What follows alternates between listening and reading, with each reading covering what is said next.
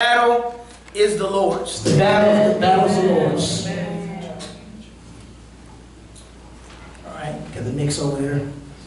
All right.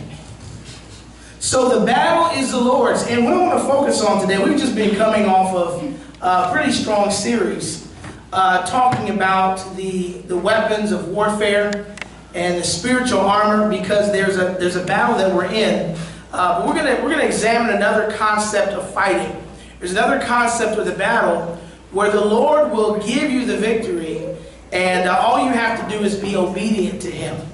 And the interesting thing I want us to focus on here is that God is going to find a way to get the glory out of every situation. Amen. That's what it boils down to. God's going to find a way to get the glory out of every situation. And just at that moment when you think you know what you're doing and you know how to do it, that's when God's going to come in and just mix everything up, change everything around, because the moment that you feel the confidence to do whatever it is that you think you can do, that is the moment that you no longer have faith. Come on. Because you've left the spiritual realm and you've gone into the realm of the flesh. Come on, that's good. Amen. I've never had to have faith to get on an airplane and fly until this situation.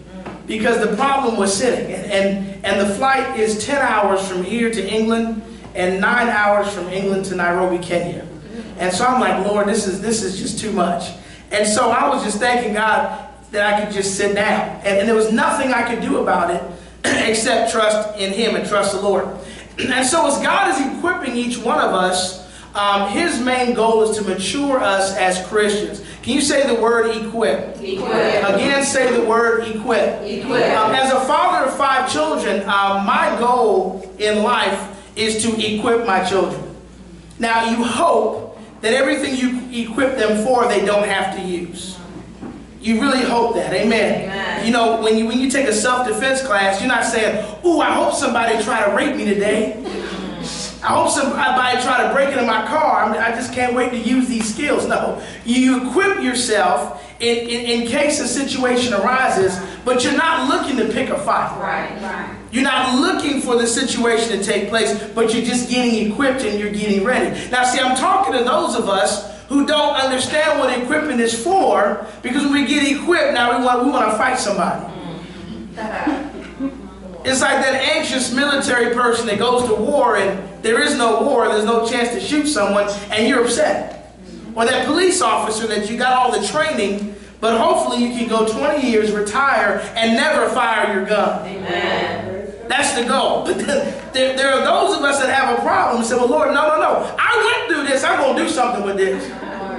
If I'm not going to shoot the devil, I'm going to shoot somebody. I'm going to attack somebody because I've been equipped." So being equipped has nothing to do with actually going into battle or warfare, because look, when you're equipped, it actually minimizes warfare because people don't mess with you. Right. True. Like that. When they know you can do, when the devil knows you can do something about it, he'll actually stop backing up and leave you alone, because he knows that every time he attacks you, not only are you going to take him, but you're going to take a couple others from his kingdom and bring them over to your side. So we talked about being equipped, because there is a warfare, there's a spiritual battle, but when you're equipped, it actually puts you in a position where sometimes it minimizes the battle, but then you get to the place where God says, "Okay, I'm going to test you." Tell your neighbor, test you. Tell somebody, test you. I'm going to equip you, and then I'm going to tell you not to fight. Isn't that what Christ did on the cross? He didn't get crucified because he wasn't strong enough to get out of it. He got crucified because he knew it was the Father's will, and he allowed them to do what they did to him because he understood there was a purpose for it, but it wasn't because he wasn't equipped to do something about it. And so this is what we're talking about now. So being equipped, but then knowing when to fight and knowing when not to fight, okay? All right, so we need to know when to fight our battles and knowing when to just lean on God, depend on Him, and let Him take care of it. First point, some battles are nothing more than a distraction. True. I think it was Muhammad Ali that part of his method when he first started was to let the person wear themselves out.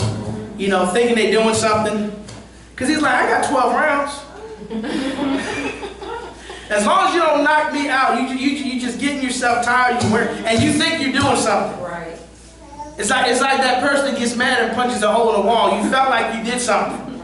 All you did was create an expense for yourself because you got to fix that wall. And so sometimes the battles that lay before us, just because you can fight them, doesn't mean you're supposed to. That's right. That's good. Because there's a bigger plan, there's a master plan here. By the time you get in an argument with your workmate, you get in an argument with this one, you get in an argument with that one, the meeting for the day wasn't even with your workmates. It was supposed to be with your boss, who was going to now take you to the next level. But you're so worn out by the time you get there, your attitude is all showing, and you all sweaty and smelly, and you mad, and you upset, and you disgusted. But you're proud of yourself because you beat everybody up along the way. But then now it's time to focus on the real battle, or what God has been preparing you for. You don't have the energy to do it. There's a song out, I think we sing it sometimes here, it talks about strong finish, strong faith. Some of us are strong starters. We have a starter jacket, but there's no finish jacket. Amen. And so we've got to get to that place where we understand that we've got to pace ourselves. Because although we want to be like Christ, we're not Christ. You're not. Even Christ got weary in his physical body and had to take a nap sometimes. Praise the Lord. And so some battles are nothing more than a distraction, especially when it's not your battle. So we've got to be very prayerful and very careful about who and what we engage along the way. Okay? Just because you can fight it doesn't mean you're supposed to. Just because you can do something about it doesn't mean you're supposed to. You've got to seek the Lord, because in that process of trying to help somebody else, you might drown yourself. In that process of trying to help somebody else, you might wear yourself out to the point that when it's time for you to fight your battle, you have no more energy and no more strength left to fight, and then the devil gets the real victory over you. Yeah, I talked to someone the other day, and they were just talking to me about churches in general and how, churches need to do more. And of course, you've got all kinds of churches. You've got a spectrum of churches. But there's some folk that feel like, man, the church is supposed to pay my rent. The church is supposed to put my kids through school. The church is supposed to do my hair. The church is supposed to do my nails. Like, the church is supposed to do everything for me. Then you have those other churches where they every focus is, let's buy some new windows. Let's just buy some new carpet. I like the smell of fresh carpet. Let's buy some new carpet every Sunday. And then it gets out of hand. And so one of the things that come to my mind is this. We have a heart to help the community. We have a heart to help those who are in need. But if you're not positioned in a place of strength to help them, both of y'all gonna sink. True. Both of y'all gonna run out there and get destroyed and get hurt. And so there are seasons of gathering grain. Come on now. What was the first dream that Pharaoh had? 7 years of plenty. 7 years of fat. And what did God tell Joseph to do with that? Store it up. Oh, you being greedy, Joseph? No, I'm not. We're being wise. Because in the 7 years of lean, that's when we need to give out. That's when benevolence comes in. There's a season where you're supposed to sow. There's a season you're supposed to give out. And some of us, we oversowed. Well, I got hurt because I gave $40,000 to that ministry. Well, God only told you to give $5,000. That's your fault. And I'm not being mean, amen. I'm not being cruel, but you need to come to a church where we can hear the truth. Because even in doing a good thing, you can overhelp, you can oversow to the point where you get worn out. And when you're worn out, the devil will just come in. Right. So look, the devil doesn't care when you fall. He's patient. He's got plenty. He's been around a whole lot longer than you have. He has plenty of time. And you feel so victorious. I ain't sinned this week. He's like, no problem. We got next week. Amen. He said, no rush. As long as he gets you to come down, to lower your standard, to fall, to sin, to quit, to mess up, he does not care. He does not care how long it takes. As far as he's concerned, as long as he can bring destruction to your life, then he wins. And so this pastor here is going to teach you sometimes it's better not to fight. Go get some sleep. Go home and go pray before you open your mouth and say the wrong thing in the wrong way and make the situation worse. Amen? Amen. Don't let folk pressure you. Hallelujah. Amen. I mean, I'm living that today. Here I am. I preach and believe in miracles. I can't walk right. Amen. I'm still going to preach. Praise the Lord. Amen. He's still been good to me. Amen. Come on now. I don't think I had some conversation with him. Don't think we can talk about this behind closed doors. Like, are you kidding me? I'm on a mission field. This is how you do your missionaries. You can go reach Africa by yourself next time. I didn't say that exactly in those words. I said it to him in the Hebrew because that's the language that he speaks. You know, Christ on the cross, he said, Eli, Eli, ala sabachthani. Like, where are you, man? You kind of dissed me right now today, all right? So some battles are nothing more than a distraction. Facebook.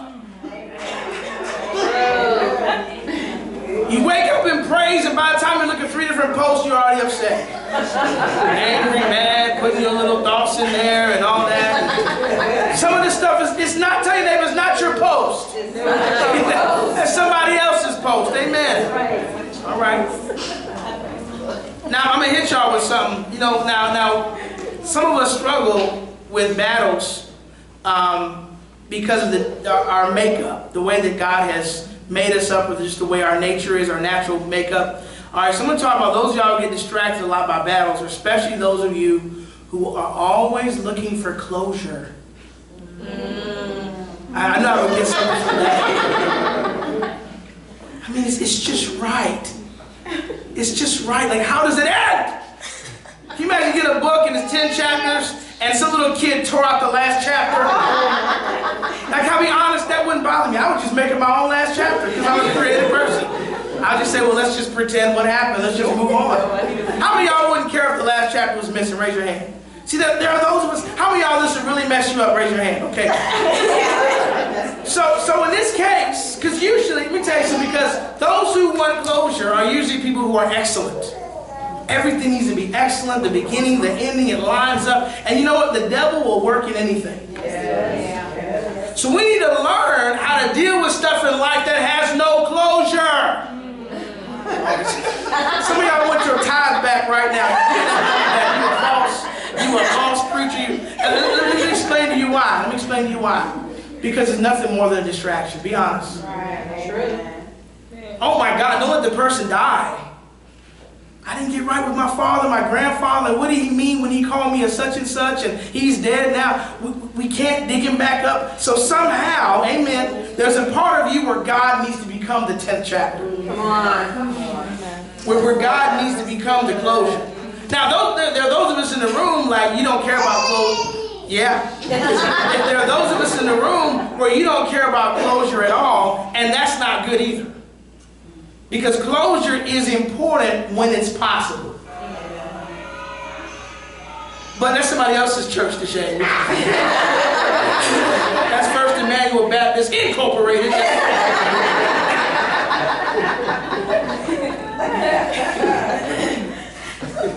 So are you seeing what the Holy Spirit is saying today? Yes. You have to be battle ready. It doesn't matter what side of the bell curve you're on. I care too little, I care too much. The devil doesn't care either way. He will use all of that. True. If you can't stay in the Spirit. True. And distractions are designed to get you out of the Spirit. I mean, how do you get in the Spirit? One way you get in the Spirit is to focus.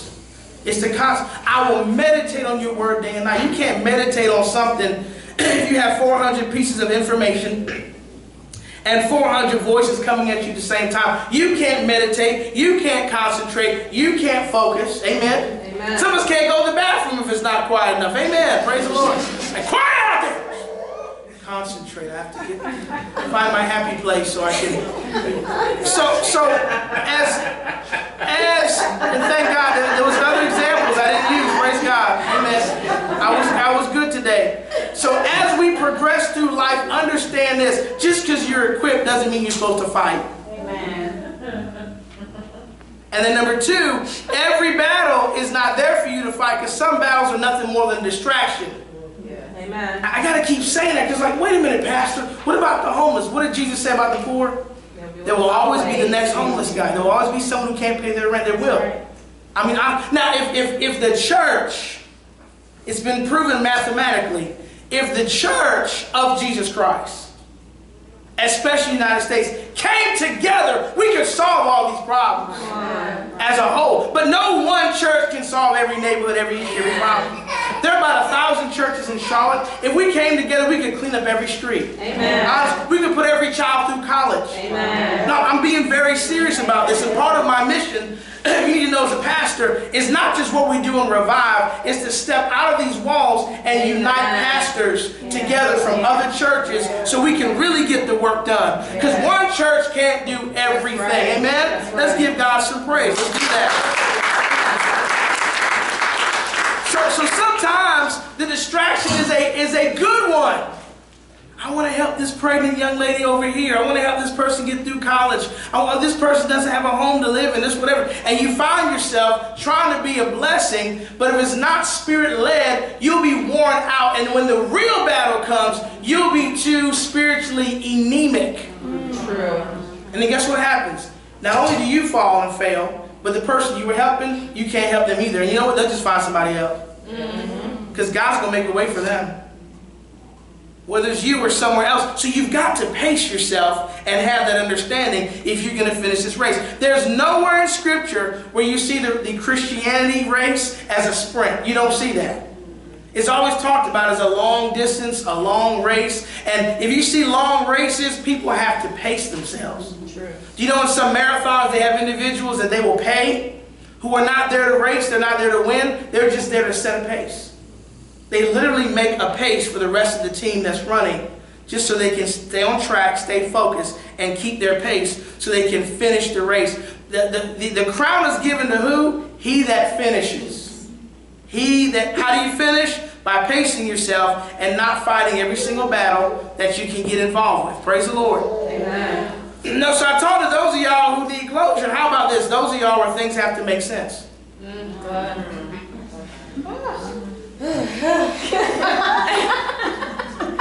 I'm preaching today to one person. It's okay. The rest of y'all just here for ambiance. This is her sermon. Has to make sense. Let me tell you something. It doesn't have to make sense. First of all, y'all sitting in the room following a Jewish man who died 2,000 years ago, and his dried up blood is going to make you white as snow. It is so funny when I talk to atheists and people who don't believe in creation. I say, you know what? Let me tell you something, man. Evolution is the most stupid thing I've ever heard of. You know, I tell them, I say, and creation is the most stupid thing I've ever heard of either. Neither one of it makes sense. So neither one of us has been to the other side. I just have insurance. I'm just making sure that I'm, you know what I'm saying? I like to be real with them. So neither one of them, I wasn't there for either one. I'm not going to fight too hard for something I wasn't there for. But I can tell you this, I once was blind and now I see. I can tell you this, he's working in my life right now. How did he do it? I wasn't there at creation. All I know is I am created.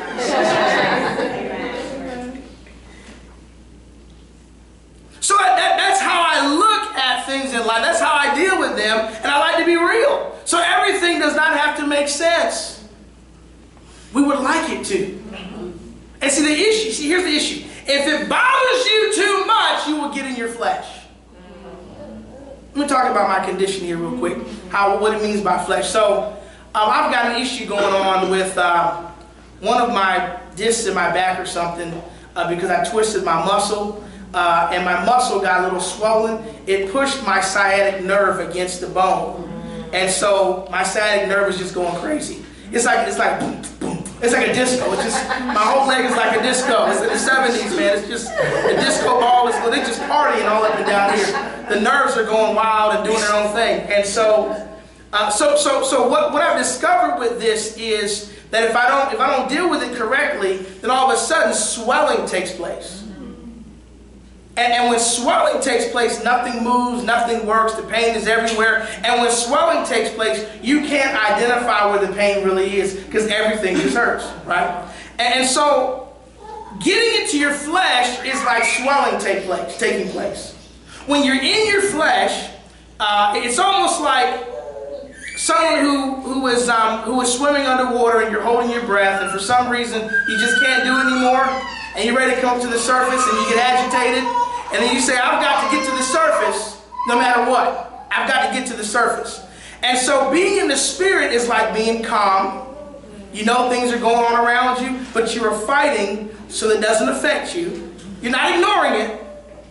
I know my child got in trouble at school today. I'm not happy about that. But I'm not going to get in my flesh. Amen.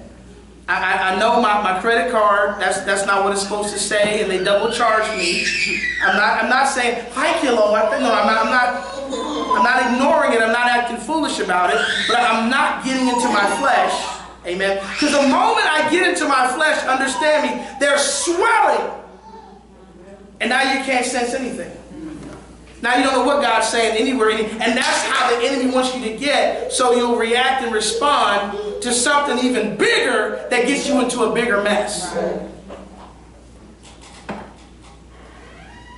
It's like some of us, when we just lose our mind, we get upset, we get angry, and we lose it. We lose it. And it's not like you get, yeah, no problem. I help you with your homework. Yeah. No, we lose it with everything. And that's what the enemy is counting on. For us to get into our flesh, so when God speaks, we can't hear. So when God says go, we cuss him out like we just, because you know when you start cussing, when you start going, the bullets hit everybody. And by the time you cuss God out, you're like, I'm sorry. He's like, no, you should have controlled yourself. We're going to deal with that. And so we've got to fight to stay in the Spirit and not allow ourselves to be overcome by the flesh. So things don't always have to make sense. You like them to, try your best, but when they don't, you've got to know when to let go and stop fighting that battle. Because once the enemy realizes this is what your problem is, he's going to focus all of his attacks on that. He's going to focus all of his attacks on this. It's like a football team. We'll try to move on here, but you've got your in football, I guess, on the offense, you have these men that stand in front of the quarterback to protect the quarterback. And in the defense, they're trying to break through that wall to get to the quarterback and take him down. And so what happens if you've got 5 or 6 men, it's called the offensive line. Amen? If you've got 5 or 6 men on the offensive line and you discover every time this one dude on the left, right here, the second guy on the left, he can't hold his own, where are we pushing every play? Where the weak guy is. We're coming through where the weakness is. And so for some of us, when the enemy finds out whatever gets you in your flesh, he's going to keep pushing at that nerve. Because that's a weak spot, that's a weak area, and if he can get in, he doesn't care how he gets in. He doesn't care if it's a window, a door, or like Santa Claus, ho, ho, ho, down your chimney. He doesn't care how he gets into the house. Once he gets in, he can do the damage he's trying to do, which is to do what? John 10:10.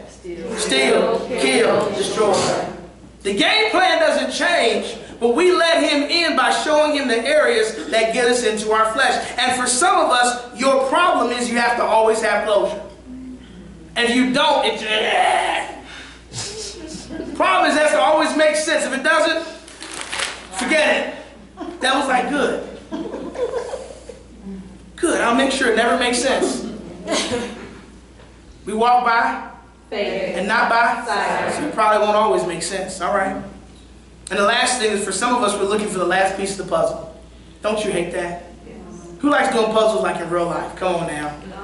100-piece puzzle. How many of y'all like doing like the 1,000-piece puzzle? Yeah, no. Pray for deliverance right now. Look, y'all need a ministry assignment. You need a hobby. You need a second job. No, I'm just kidding. But for most of us, we like the 10-piece puzzle. Yes, the 5. Yeah, the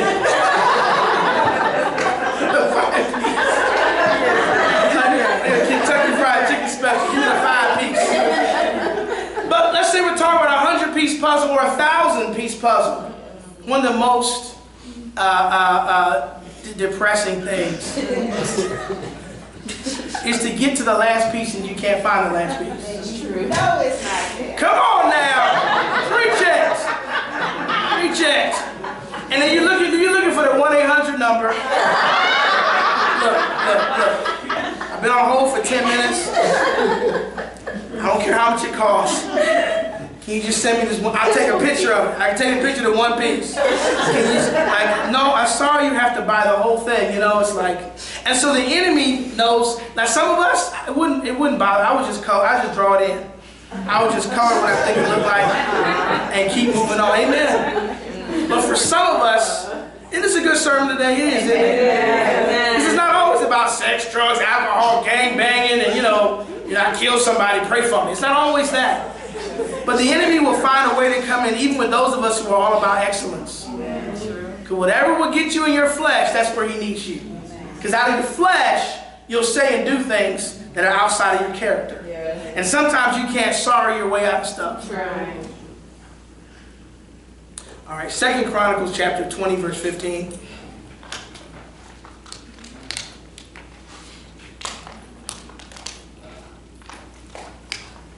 It says, he said, listen.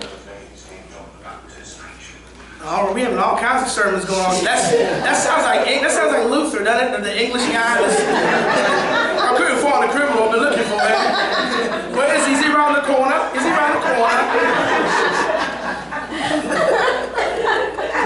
All right. It's the medication, y'all. It's not me. No, amen. Actually, I'm not on medication. I decided to stop doing that right now. Amen. By the grace of God. So, 2 Chronicles chapter 20, 15. He said, listen, all you people of Judah and Jerusalem. Listen, King Jehoshaphat. This is what the Lord says. Do not be afraid. Don't be discouraged by this mighty army. For the battle is not yours, but God's. Yes. Yolanda Adam has a wonderful song, doesn't she? Amen. Y'all can listen to that when you go home. All right. But it's interesting. Because some folk misquote the Bible. Somebody would say, pray for me, y'all. I can't pay my rent. No, the battle is the Lord's. Right. Pray for me. My husband and I, is the battle. No. It doesn't say this everywhere in Scripture. There are times when the battle is the Lord's. And there are times where it's still him, but he says, you go fight. You go do it. So kids understand, but there are seasons when you have to know. Now, I hope I've opened your eyes to this. You'll open your eyes to this, that this sounds good sometimes, but there's other times like, no, let me punch you in the face, Lord. I finally know some scriptures. I actually know what to say to cut them up in the King James and the New Living and the Good News translation. I can kill them softly or how but then God says, no, the battle is not yours. You see where this is not a fun thing? Well, because it's a fun thing when you can't fight. Oh, I'm so glad the battle is not mine. But when it's something you want to do, when you can do, you would look good. Your name would go in the newspaper. Your cousins are saying, you gonna let them talk to you like that? Even your pastor's saying, you gonna let them talk to you like that? And then God says, I want you to peace be still. My Lord. Take a step back. Love on them instead. I got some love for you right here. So it's not always an easy thing to allow the battle to be the Lord's. Amen. But there are times when the battle is the Lord's, and you have to be in the Spirit to know the difference. It's good. So how do I know, Pastor, when the battle is mine, when it's the Lord's? I'll give you a couple of quick pointers. First thing is take it to God in prayer. Remember the time when David, all his stuff was taken? I mean, the obvious thing, like, duh, go get it. He didn't. He prayed. He said, Lord, what's your will? I've learned to follow your leading, follow your will. Take it to God in prayer. And don't just take it in a lighthearted way. Take it there very seriously. Take it seriously. And when I say seriously, have your prayer points clearly listed and specifically laid out. So you don't go to God, Lord, she getting on my nerves. Deal with her. But seriously, it's like, Lord, I'm tired of coming in second place all the time to my sister. God, it hurts. She's had 3 husbands. I can't get one. Lord, I feel like I'm not good. Are you following me? Yeah. I mean, you got to be Dr. Phil with the Lord, man. You can't be Facebook with him. Right. You can't put on a facade. You're not going to get help from him. So a serious prayer is not just our Father and our God. A serious prayer is not just getting all real deep, But serious prayer is you literally make sure you understand what you're praying about. That's right. And be real about it. God, I'm having a hard time right now. I'm reading your word and I don't understand what it says. Your word is boring to me. Please help me with this. Amen. Remember the guy, Jesus is doing all the miracles and the guy says, Lord, help my unbelief. That's right. You know how embarrassing it is to say that out loud? Like, I just saw you do all this stuff, I'm still having a hard time. The Bible says that while Christ rose from the dead, ministered to over 500 people, as he is ascending in the clouds, there are those who are looking saying, I'm not sure if I believe yet. So God understands, man. God understands when we struggle with unbelief. You're not by yourself, okay? But take that prayer to him, break it down, make it clear. And then after you've done that, here's the last part, leave it there. Yeah. Once you feel like you've really expressed yourself to God, one good, well, and proper, you have to leave it there. Don't pick it back up. Don't keep carrying it. Amen. The Bible talks about like a dog going back to its vomit. Vomit means it didn't need to be there. It came up, it's gone, it's out. And you're like, I feel relieved, but I still want it back. No, let it go. Okay? Let it go, and let God. All right. Philippians 4:6. The New Living Translation.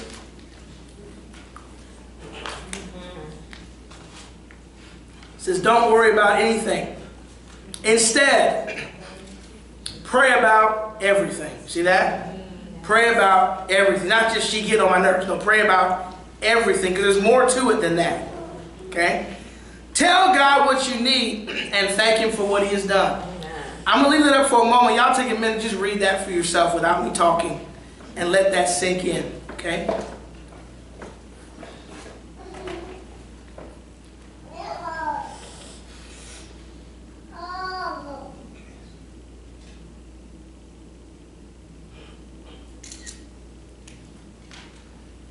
Now let it be known, God loves you. He cares about you. He wants to fight for you. God's desire is to protect his children, to fight for us. In fact, he's always one step ahead of us. When Jesus left the disciples and his followers, why did he leave? He said, I go to prepare a place for you. I know you'd like me to be here now, but if I stay with you, I won't have set in place what you need for what comes up next. That's right. So some of y'all are like, well, Lord, you ain't fighting my battles. Like, no, I'm fighting battles you haven't even seen yet. Would you stop being lazy and move forward? Because when you move forward, you'll see what I've been fighting for. Don't get stuck. Move forward, but he is fighting. So he desires it. But here's where it gets really interesting, okay? He has no problem fighting for you, but he wants you to be in his will. You can be God's man or God's woman in God's will, or you can be God's man or God's woman outside of God's will. You're still saved, you're still a child of God, but things are going to work out differently if you're not in God's will. God can only fight for you if you're in his will. In other words, if you are participating in what his desire is, he will fight for you there. Outside of that, you're saved, but he might not come in and fight for you. Let's look at this very powerful verse. I love this one.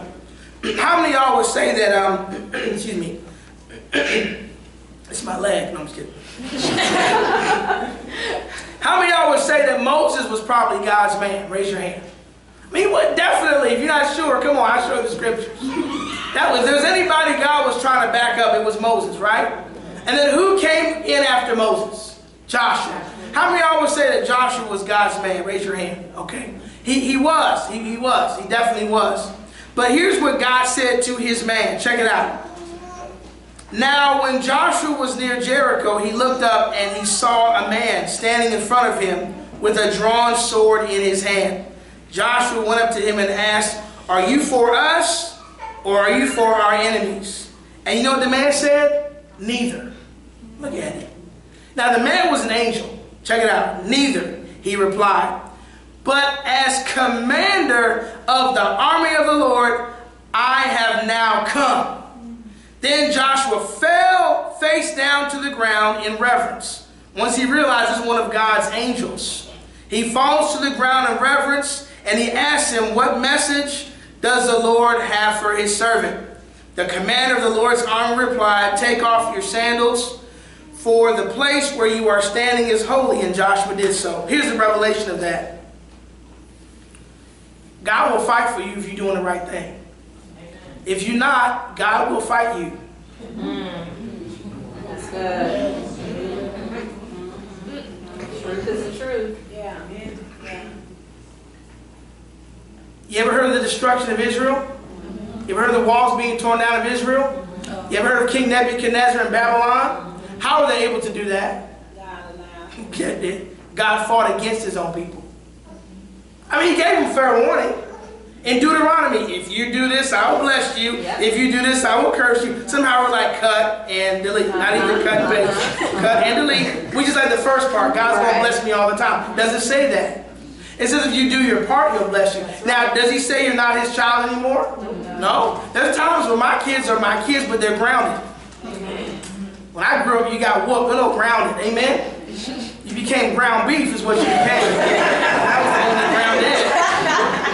But you never heard a mother or a father, some of y'all, it's the first time y'all laugh, y'all need prayer. You never heard a mother or father say, you know what, you messed up, you are no longer my child. You didn't hear that, but you no longer going to King's Dominion, that's in D.C. You no longer going to Carowinds. You no longer going to the beach with the rest of us. You're going to stay at home and write some sentences or whatever it is. You're still my child. But see, when the angel of the Lord shows up, you would think that the angel would say, oh no, Joshua, the Lord sent me. I'm on your side. He said, no, the Lord sent me to fight. I need to find out how you doing today. Where your head at? If you're living for the Lord, I'm here to fight for you. If you're not living right, God still loves you, but I'm here to fight against you. Isn't that awesome? I love this verse. I love this verse, man. I wish that would go deep into your spirit like it has mine. We're almost done here. All right? So be God's man or God's woman, but also doing God's will. Okay? Some of us stop at, I'm saved. I'm saved, I'm saved, I'm saved. So glad I'm... No, nothing else to the song. How about I'm living right and doing... You know, just off the saved. So be God's man, be God's woman, but be about it. Be about God's business. Jesus told his parents, I'm about my Father's business. Amen? It's not just enough for me to say he's my Father, but I want to be employed in his business. I want to be a part of what he's doing. Well, how do I do that? Keep coming to Revive Church. Amen? We'll get you connected. We'll help you be about the Father's business, because that's what we're about, is the Father's business. One way you can tell where you are in your decision of whether you should fight or not has to do with the amount of your flesh that is involved. If you feel like fighting, but you're in your flesh, you feel like fighting in your flesh, or you're overwhelmed by your flesh, or your thought life is encumbered in the flesh, then you're not in a position to fight anyway. Now check this out. This may be the battle you're supposed to fight, but if you're in the flesh, you need to postpone it. Amen. Amen. I don't care how much of a professional fighter you are. If you just threw your shoulder out, you can look like a punk and say, you know what? My shoulder's out. Because if you don't, what's going to happen anyway? You're going to lose that battle. Sometimes you're not prayed up and you know it. Sometimes you're angry, you're mad. And see, here's the problem. If you fight a spiritual battle in the flesh, you've already given the enemy the victory because you've given him a door to come in. And the other day we said, give no place to the devil. How do you give him place? By being in your flesh. So here's the instructions. Postpone the fight. You know, Mom and them, I know we're supposed to talk about this tonight, but I'm just not ready to talk about it. Like, that's how you've always been. You say you're going to do something. I understand, Mom, but because you already know. If you get on that phone tonight, it's not going to be no Jesus up in there. Come on. God's not going to meet you halfway and just transfer you into the Spirit. You need to be in the Spirit before you go ahead. So it's okay to even postpone a fight that you're supposed to have. That's okay. That's all right. Because in the end, it's all about victory. Okay? Romans chapter 8, verse 6. And we're going to close out here with this verse. Hope you enjoyed church today. Amen. Amen. It says, the mind governed by the flesh is what? Death. But the mind governed by the Spirit is what? Life and peace. And here's what gets crazy. It doesn't say the mind governed by the flesh will become death. It's a prophecy. If you're in your flesh, it's not going to work. But it looks like it can. It's not. I can do this. It's not going to work. Because God already said it. So the key is to get yourself out of the flesh. Through prayer, intercession, call somebody, call the right somebody. Amen. You call the wrong somebody, they'll get you further into the flesh, and they'll come with you. They'll come with you to the fight. Take their earrings off and stuff. They'll come with you. Amen? Get yourself into the Spirit, and then you'll even know whether it's your fight or not. And if you do, if you're in the Spirit, what happens? You will have life, and you will have peace. If you're in the flesh, you have no business attempting to fight any battle. Anyway, bow your head, close your eyes. Heavenly Father, we thank you. We praise you for your word today. God, I thank you for this gracious audience that even allowed me to sit and to share. Lord God, thank you. They didn't judge me, Lord God. They didn't look down on me. But Lord, they understood my situation. And Lord God, today you understand their situation. Whatever has them in a position where they are struggling. They're weak about something. God, I know today you gave all of us another piece of the puzzle. Amen. You did. You literally did. To give us understanding so that we can be victorious in the battles that we have to fight. With all heads bowed and eyes closed. If you're here this morning and you don't know Jesus Christ as your personal Savior, maybe you're just not sure about it.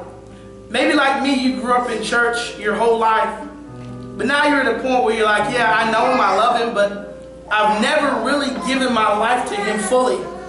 We want to take care of that today. We want to make sure that you're not on the outside of the house looking in, but you're on the inside, that you're fully connected to him. If you're here today and you say, Pastor Das, that's me. I want to make sure my life is right with God. I want to make sure that I am saved. I want to make sure my sins are washed away and that my name is written in God's book in heaven. Then just raise your hand where you are right now and I'll pray with you. Anybody here, put that hand up. Don't be scared, slow, shy. This is your day. This is your moment for transformation. But it begins with a decision, responding to his voice. If that's you, just put your hand up. Thank you. I'll pray with you right where you're seated. You don't have to walk to the front. And this is not joining the church. This is just connecting with God. Anybody here, you're not saved or not sure, and you want us to pray with you, just put your hand up where you are. Hallelujah. Believing and hoping everybody here has a relationship with him. I don't want to miss anyone. You know, God, we just thank you for your word today. We thank you for just giving us insight, oh God, and just giving us instructions so we can keep fighting. I sense in my spirit that somebody here who felt like giving up, you got hope from this message. Because something made sense to you. Something opened a doorway where you said, okay, I get it now. I understand what's going on. The enemy's trying to trick me into quitting. But I'm not going to quit. I'm going to keep pressing. I'm going to keep fighting. Lord, we thank you. We praise you for your word today. In Jesus' name, amen. Somebody, let's clap for him.